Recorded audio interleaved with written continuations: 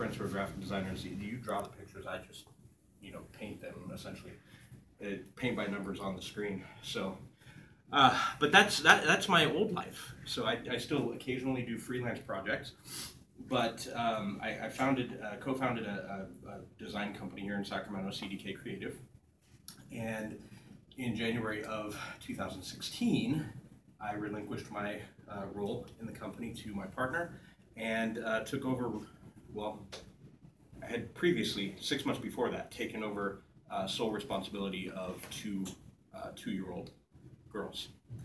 Well, they're 2 now. At the time they were 6 months when I took over. So my twin daughters are kind of what I do. My wife works 3 doors down from here. She's got the good job with the benefits. You know, I was self-employed, so that wasn't a real hard decision to make. But in addition to being a stay-at-home dad, as I mentioned, I do some freelance web design still. I do some creative writing still. I used to blog extensively, probably hundreds of thousands of words of mine out on the web somewhere. Some of them I'm embarrassed by now, some of them I'll still stand by. I also am an actor and a director in a local community theater here. And so you see a thread, right? There's, each and every one of those endeavors requires creativity, requires being able to tap into that piece of our minds that helps us to problem solve in a way that that doesn't come with a manual, that doesn't come with an outline.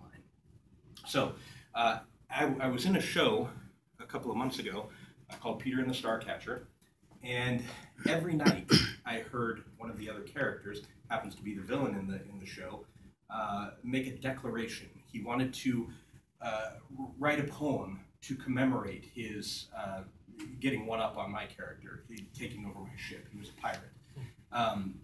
And the line that he said every night is that he was going to plug into the Muse. And it stuck with me. I'd never heard that before. I'd never heard the idea of being able to plug into the Muse, because you guys are familiar with the idea of the Muse, right? They're the 9 Greek goddesses who, daughters of Zeus and Mnemosyne, or Mnemosyne, I don't know how to pronounce that. But they weren't something traditionally that you could plug into. They weren't an on-demand service. You couldn't go to the Muse and say, hey, I need some inspiration. Come on, move this along, I've got a deadline to meet, right? The Muses were, the inspiration that they gave was at their whim. It was at their pleasure. And so the idea of tapping into the Muse was kind of interesting to me. In fact, writers in ancient Greece would invoke the Muses at the beginning of their epic poems. Right at the beginning of the Odyssey, Homer says, "Sing to me of the man, Muse, the man of twists and turns, driven time and again off course, once he had plundered the hallowed heights of Troy." And so invoking that Muse to help tell the story was also an indication that he was going to write this in an established form, that it was going to be an epic poem. The Aeneid, it's that AE, throws me off every time. O Muse, the causes and the crimes relate, what goddess was provoked and whence her hate, for what offense the Queen of Heaven began to persecute so brave, so just a man. So again, Virgil invoking the Muse, trying to ensure that that spirit of inspiration would stay with him throughout the telling of this tale. And that was kind of the way that you did it. People would make offerings to the Muse, but there was never a time when somebody would go to the temple and say, where's it at? Where's my inspiration? I need it now, again, because I have a deadline. So quick poll of the room. Who does what? Maybe quick introduction so that I know who I'm talking to. Brian and I, well, currently right now I'm doing landscape, but on the side I'm trying to get into like t-shirt designs. Okay, great, perfect. Landscape. I have a brother-in-law, ex-brother-in-law, who was a landscape designer. Really lucrative career when the construction industry is doing well. I'm Brittany Murrin. I do animation for a myriad of companies, Cartoon Network, ILM. Very cool. small indie companies, and I help at-risk youth. Very cool. Okay. Illustrated is a graphic designer, printmaker, Okay. engraver. So I kind of in love with analog right now. Awesome. Working on my printing press as opposed to my laptop. Very cool. Analog is great, right? Kevin Trivedi. I teach art, graphic design and web design classes here. Okay. And I'm an artist doing landscape painting. Very cool. Renee, I'm a digital project manager with Capital Public Radio, Okay. and then history and art and at home kind of thing. Very cool. I'm Thomas. I'm a graphic design student here at the moment. I'm in my second to last quarter, and I also work for a small nonprofit in Davis. Okay. Fantastic. My name is Mike Velicat, and I do a mix of graphic design, web site design for a state department. Okay. Very cool. And Michael McDonald, I have an advertising and marketing agency, so one-man shop, so I do it all. Very cool. And Liz, you... I pretty much do what Mike does. I'm a mix of graphic design and web. Okay. For the state, yeah? Yes, for the state even. All right, very cool. So all of you work in fields that require creativity on a deadline. And that's traditionally, that's not something that artists had to deal with, right? When Michelangelo was commissioned to paint the Sistine Chapel, and it took him, I can never remember, a decade. It was like a really, but there was no deadline, right? People would come and bug him and say, "Are we done yet? We're over budget, but you know, how long is this going to take?" And he'd say, "I don't know. You know, waiting for the muse, waiting for that inspiration to come." And so this is a relatively new phenomenon that as creatives, as people who work in the arts, that we run up against deadlines. As a writer, if you're a professional writer of any sort, a freelance journalist, what have you, those deadlines are, they're killer. They're absolutely killer. Douglas Adams is my favorite quote about deadlines. Douglas Adams, the other guy, Hitchhiker's Guide to the Galaxy. But he said, "I love deadlines. I love the sound they make as they whiz past my ear." and that's, you know, you say, "Oh, that's a writer." But unfortunately, and if you're not Douglas Adams, most writers can't afford to do that. You have to meet deadlines so you get your next paid project. Because if you develop a reputation for not meeting your deadlines, people don't pay you for things anymore. So the way around that, of course, is to do what I did and write for a trade magazine, wrote a sales column, bi-monthly sales column for about 12 years in the trade magazine, never got paid. So nobody could complain when the articles were late. They still did, but so there's that. So so how do you as creatives find inspiration? You've got a looming deadline, and the closer that deadline gets, the greater the pressure, and so the more difficult it can be sometimes to find that inspiration. What do you do? How do you find your inspiration? Google image search. Google is that's a great way to start. R&D. Okay. Yeah. Well, when I was coming here to school, like usually wait kind of last minute, and, like force myself to do it. Pressure. Yeah, pressure. So like Having that pressure. Yeah. Anyone else? I listen to a lot of podcasts. Podcasts, a great way to go. Yeah, if you're designing something for somebody, you have to talk to people in that area and then make conversation. And then also, I do some journaling, so I just force myself to write, page after page until you start to kind of assemble your thoughts. Yeah. Focus. Until something percolates. Yeah. Two-step process. One is I think of what is it that I need to get across in concepts, and then I start sketching on paper. Mm-hmm. Okay. Great. Yeah, that's what my business partner. He was our graphic designer. Would carry around his sketch pad, just pencil and paper everywhere that he went. Even though we were a digital agency, that was kind of his. As you mentioned, analog is a fun way to go. And did you?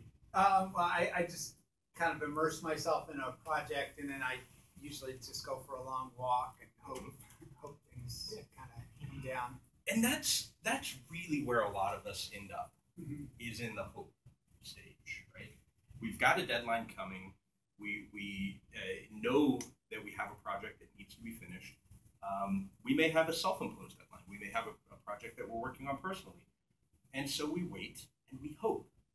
And we hope and hope and hope that eventually the muses will bless us with inspiration. They'll give us some kind of an idea or a seed of an idea that we can work from and bring forth whatever this new creation is. But we can't do it on command for the most part. It's not something that we're not in the habit of thinking that way, of being able to do it on demand. And so that's what was so intriguing to me about this line. Every night, over and over again, plug into the muse. I'm going to plug into the muse. I'll plug into the muse. And it started to kind of drive me crazy. So I did a quick Google search. It's really the only place where it's mentioned.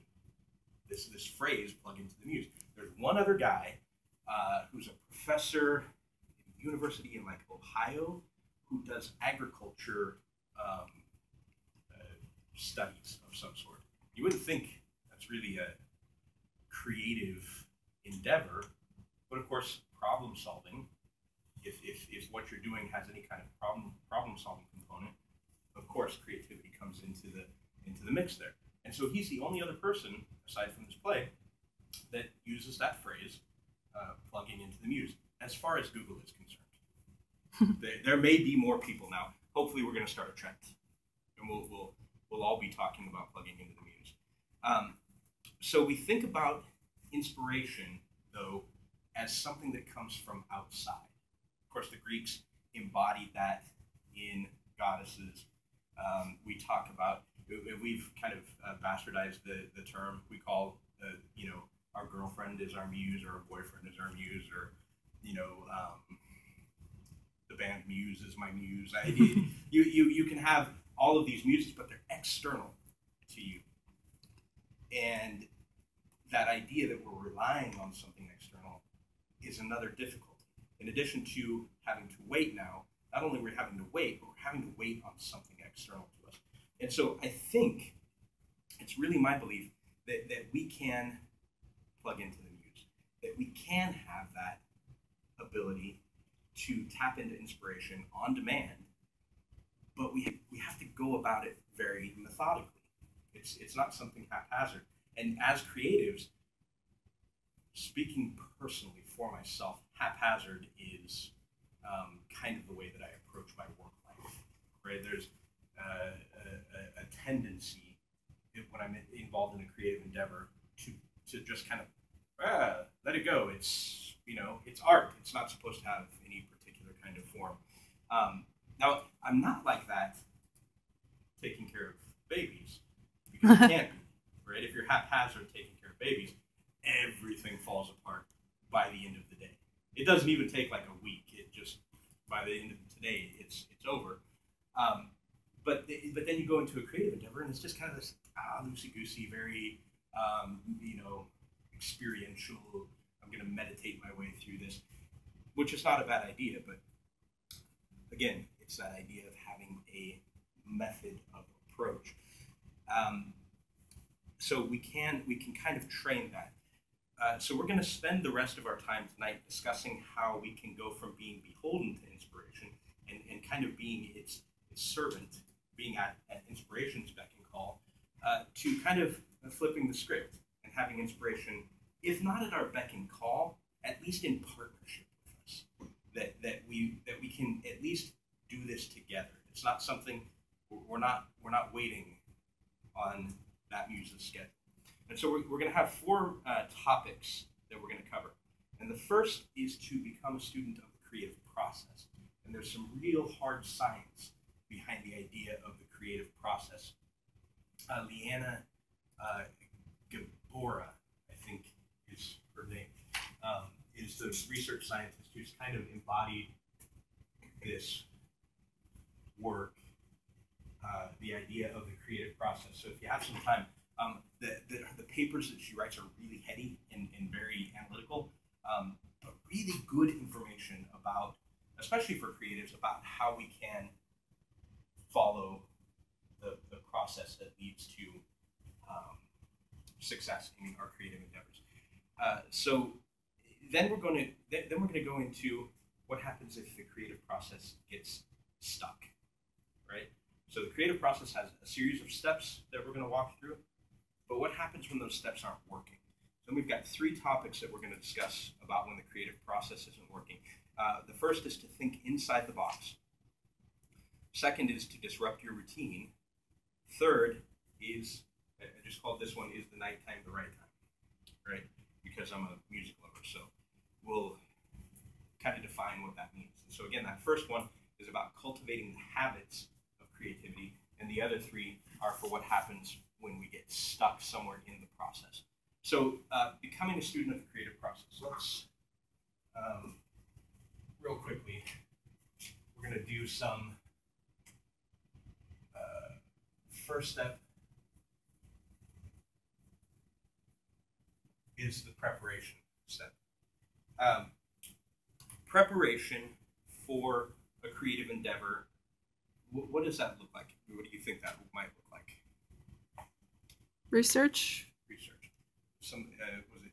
You mentioned R&D. Yeah. You mentioned immersing yourself and having conversations with the people who are involved.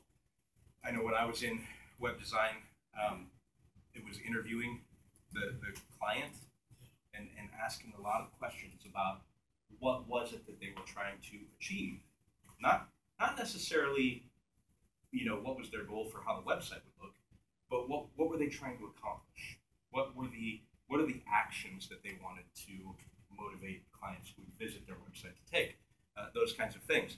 And so that's that idea that you're, again, immersing yourself in the domain of this particular creative endeavor. So some examples might be, if you're a musician, you're absorbing a lot of music. You're listening to a lot of music that you're hoping will inspire some of that. If you're going to write a piece and you know the genre of the piece that you're trying to write, it would be a good idea to immerse yourself in that genre of music to hopefully get some inspiration. And again, you might want to go outside the genre to look for some inspiration for having a new way to write in that particular genre. If you're a writer, my advice, everyone who ever says, I want to be a writer, my question is, how much do you read? Read obsessively. I at any given time, there are, it's harder to tell now that I have a Kindle, but it used to be on my nightstand, there would be 3 or 4 books, and my ex-wife would ask, which one of those are you reading? Reading all of them. It just depends on the moment that you catch me. But if you want to be a writer, you immerse yourself in reading other people's writing. It makes you better at what you do. If you're an artist, you're looking at other artists' work in the area. If you're a scientist, you're doing your R&D. You're doing your background research. If you're an entrepreneur or a marketer, you're looking at all of the previous market research on what other companies have done to achieve whatever the goal is that you're trying to get to. So how do we do this? What does our preparation look like? Again, usually it's either looking at something or reading something, but we want to do it relatively uninterrupted. We want to have some quiet time to be able to really absorb the material, whether it's something that we're looking at, whether it's something that we're listening to. We don't want a lot of outside distraction, because what we're doing is we're doing a dump into our brain, right? And that is different than the typical beginning of a creative process, which is to do what? Brainstorm, right? And get all of the ideas out onto paper. Well, there's a step before that, and that's to get all of the ideas in. To get all of the information possible about what it is that you're trying to accomplish stuffed into your head. And then comes step 2, which is the incubation process. Did you mention going for a walk? Yeah. Yeah. Taking some time to let that information that you put into your head ruminate a little bit, to get let it roll around and let it do its work on your unconscious mind. And what some people call the subconscious mind.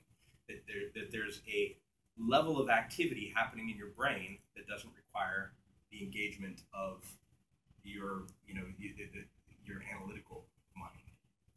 So just letting those ideas percolate, essentially. All of that information that you gather during the preparation stage, you're just letting it churn. And so that second step is incubation. Now, incubation leads to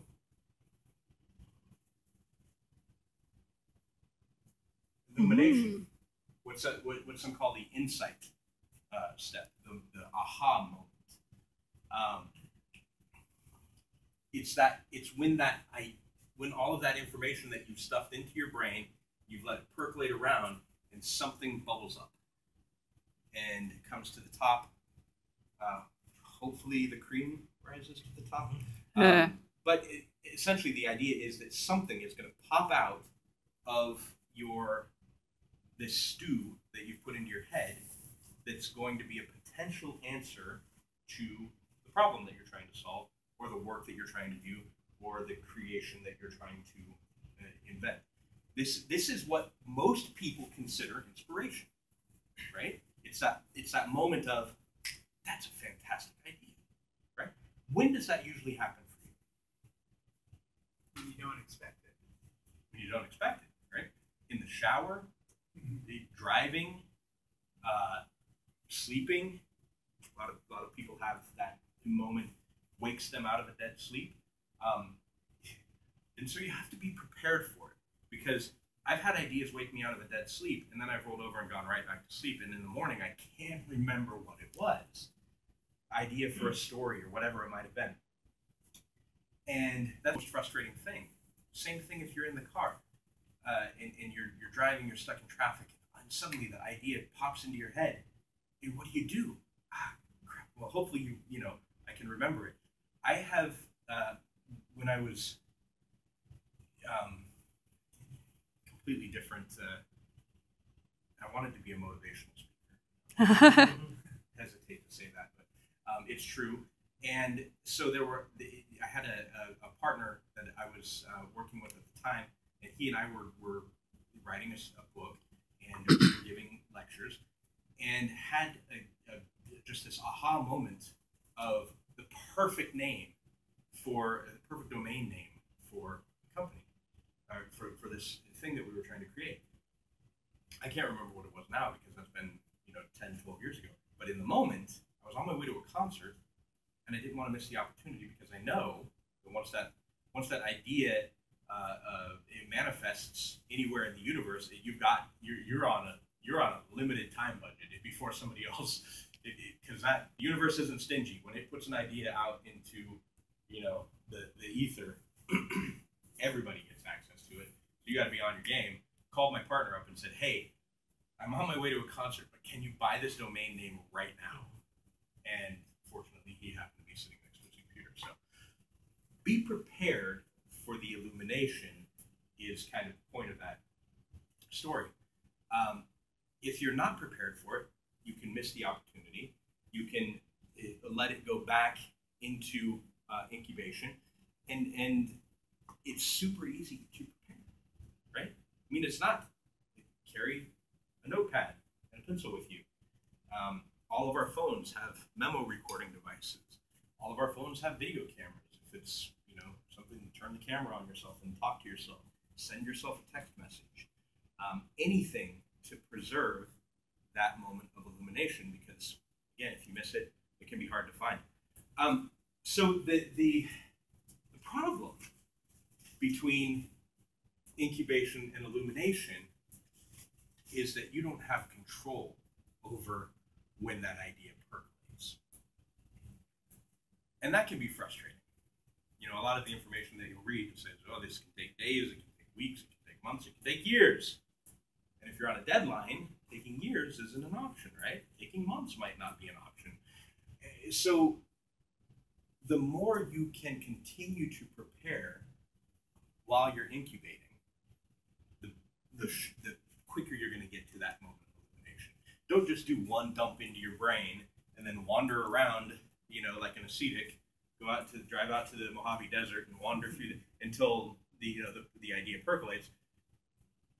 Keep preparing, right? This isn't This isn't necessarily a linear process. Continue to immerse yourself in those situations. You can also do those things. Get involved in those low level physical activities, and do something with your analytical mind. Do some math problems. I've always found it helpful to do crossword puzzles because it just engages that analytical part of your mind and lets the unconscious take over and just do some high level functions that only it knows about, and allow for that percolation to happen, allow for that illumination to happen. So then comes the fourth stage, and the one that almost none of us, we go two ways. We're either really terrible at this next step, or we're so good at it that the results are terrible. And that is evaluation. So idea percolates. Okay, great, boom, got the idea. Let's go build it. And we jump straight to the end of the process without this step of evaluation.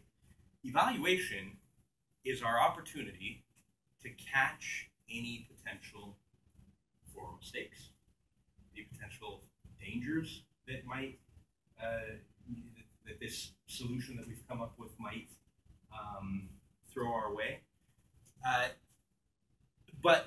So a lot of us we don't do it at all. We skip right from illumination to implementation, which is the fifth step. I gave it away. Spoiler alert. So I'm going to go ahead and put it up here anyway.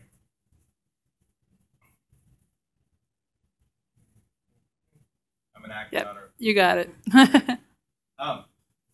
We want to jump straight from illumination to implementation because we've got the idea. We want to strike while the iron's hot, and we want to get it done.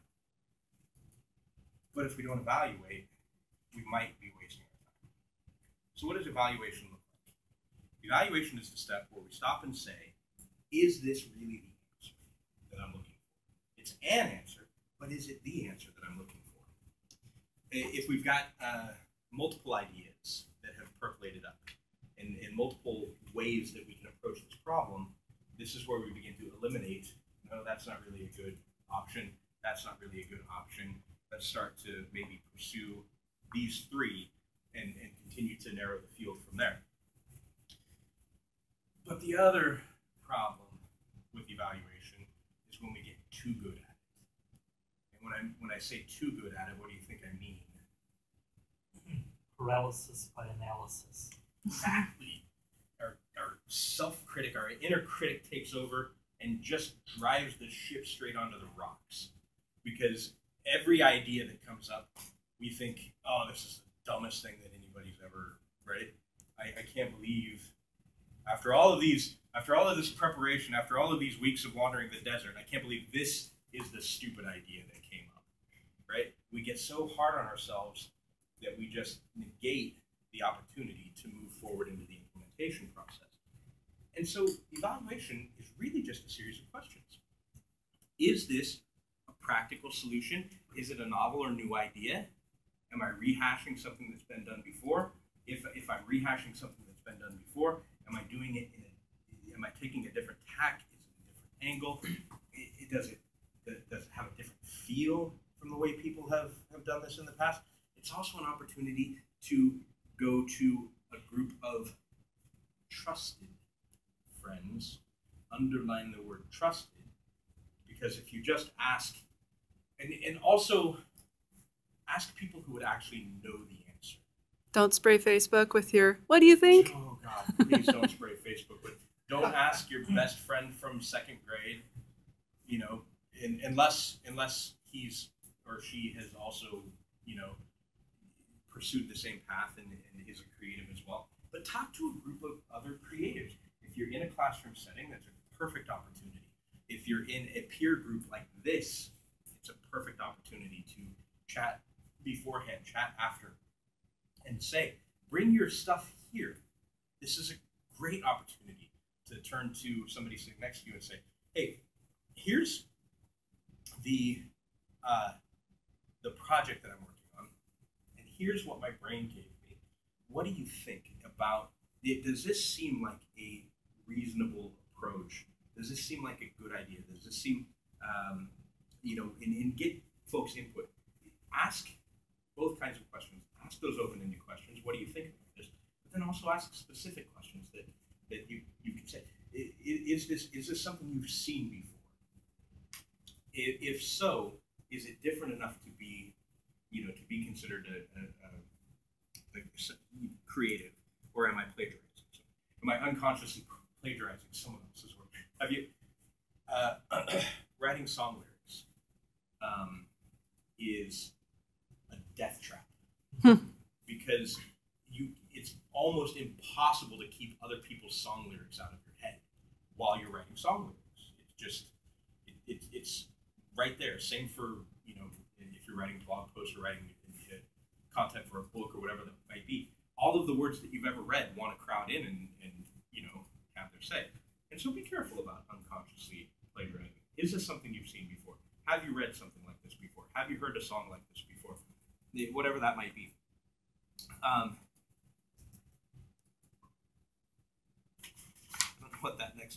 don't know what that next thing meant. I had an idea there and I wrote it and the words don't make sense, so I'm just going to skip it. So this is creative people.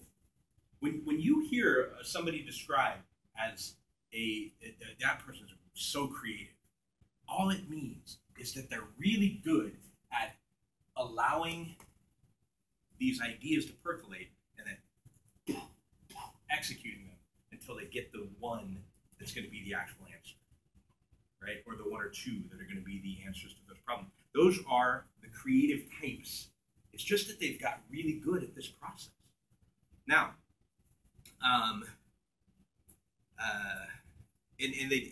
and they're good at it in this, but just enough, right? Just good enough at it to not step over into that paralysis of analysis.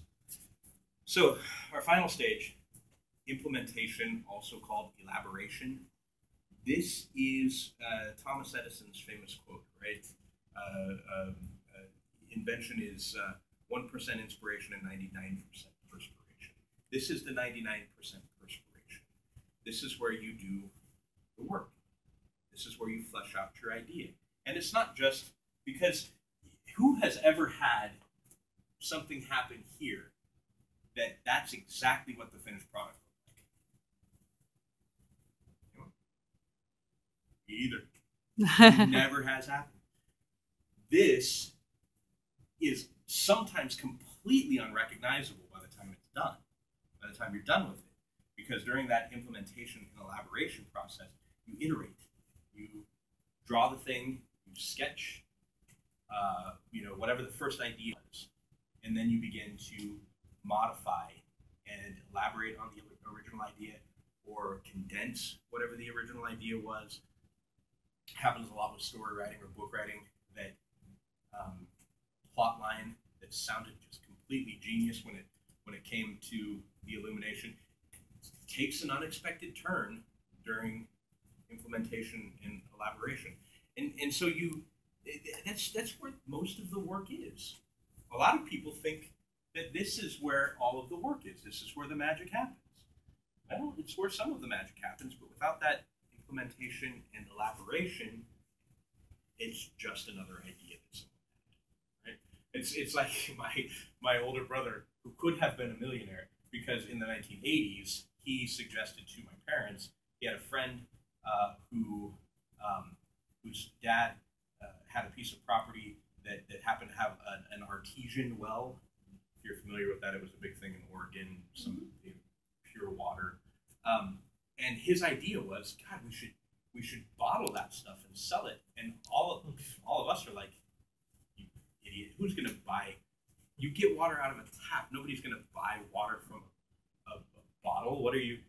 And because he didn't implement, it was just a moment of illumination that could have made him a very wealthy man. So, he still has a little bit of bitterness and resentment over that. What can I say? So, testing the idea, working on the idea, refining the idea, and finally coming to your finished product, right? So, is this a new way of thinking about creativity? for anyone, or is this kind of the process that you guys you kind of already do? We have a class here called Concept Design. Thomas, you remember that class? Yeah, and this kind of feels like it's very similar. Sometimes it's 5 steps, sometimes it's 6 or 7, but it feels like the design process we're kind of taught here. Yeah, and it's a great way to work. And whenever I get stuck on something, I go back and I ask myself, am I following the process? Have I done my preparation? Have I allowed myself some time to incubate? Did an idea come up that I didn't catch? I wasn't prepared to catch. Have I self-criticized myself? Have I talked myself out of doing something that might actually work? This one, man, that's the bugger, because you get to a point where you're like so tired of staring at the same project, right? Like, especially in web design. Oh God. Projects that drag on for months and months and months, and you're like, I just want it to be over. Can we be done yet? And then you take it back to the client, and they have, oh, well, hey, that's great. That's really fantastic. That last round of changes, man, that's really brought us exactly almost to where we need to be. You need almost. Get your checkbook out, right? And here's this other cook to the recipe. Yeah, exactly. Oh, well, I showed it to. Have you guys seen that graphic? It's like an infographic about. Oh no, was it an oatmeal cartoon about design and the design process? It's really funny, and I think it was an oatmeal cartoon. But the 3D production pipeline. It wasn't. Yeah, it might be it. That it's might the one be it. where they're making an animation for a client. They're doing it, and it's like it's a rabbit or something, right? Yeah. They go through the animation, the production, the entire thing. They get to the end. They show it to the client. The client's like, "Could you make that a rabbit? Yeah, let me get that done in 2 days." Everybody. Exactly. Yeah, that kind of thing where the clients are the most frustrating part of the job. If you can be a creative without clients, that's really where it's at. Because they have ideas, and most of their ideas are dumb. But they're the ones with the money, so what are you going to do? So we have a process. If we remember to do the process, a lot of times that gets us to where we need to be, but not always. Sometimes we work in the process and we get stuck right here. We meet that impenetrable barrier that we can't get from incubation to illumination. The ideas are not coming. And so how do we fix that? How do we get past those barricades, those blockades to our creativity? How do we force that inspiration? I can't believe I've been talking for 45 minutes. Rock on. Okay, so we're going to have to move at a faster clip to finish this. The first thing that you can do is to think inside the box. Who is familiar with the classic 9-dot puzzle? And connecting with 4 lines? 4 lines. Only 4 lines. The first time I saw this, I was like, this is the dumbest thing I've ever seen. Who knows the solution? Anyone know the solution? Yeah? Where do I start? Start below on the left side. Left side. Below that last dot. Yes. Draw straight up to the first dot. Straight up this way? Okay. Go from there directly right beyond the next dot, that last dot. Diagonally? To the right. Or? Okay. Yeah.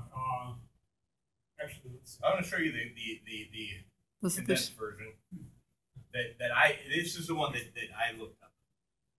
And I did look this up. I had this question on a job interview, and I didn't get it at the job interview. And so I went back and I Googled it and came up with a solution. And I sent the guy who interviewed me the article. I said, this is how I solve problems. I'm not going to sit here for the next 20 years and try to figure out that.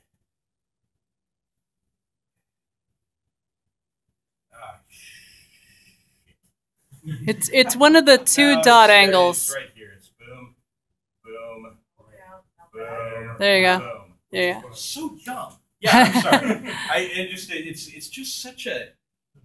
But his point was, think outside the box. And this became the catchphrase. of the 90s and the aughts, right? Think outside the box. Innovate, innovate, innovate. And while that has its place, and it's an excellent way to get things done, sometimes the opposite is the actual way to move yourself forward in the process, to deliberately put some constraints on what you're trying to do. Lego did this in 2004. They had a retooling of their supply chain because although they were the largest toy manufacturer in the world, they were losing money. It seemed like this impossible thing that we can't make money on products that, the greatest brand name recognition in toys, right? Everybody in the world knows what Legos are. To the point where they did that thing where Band-Aid, became synonymous. Band-Aid is a brand, but it became synonymous for bandage. Lego was the same thing. Any block that you could connect to another became a Lego, right? Even if it was Duplo, or Duplo was made by Lego, but any of blocks. Mega blocks. Yeah, exactly. Legos. So what do you think the problem was? It was that thinking outside the box. Every time their toy makers came up with a new set, what did they do? All of those new sets required new pieces.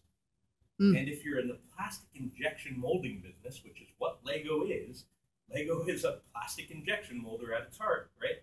The end result happens to be cool things that kids like to play with. But if you're in the injection molding business, manufacturing and supply chain are the keys to your business, creating efficiencies in those.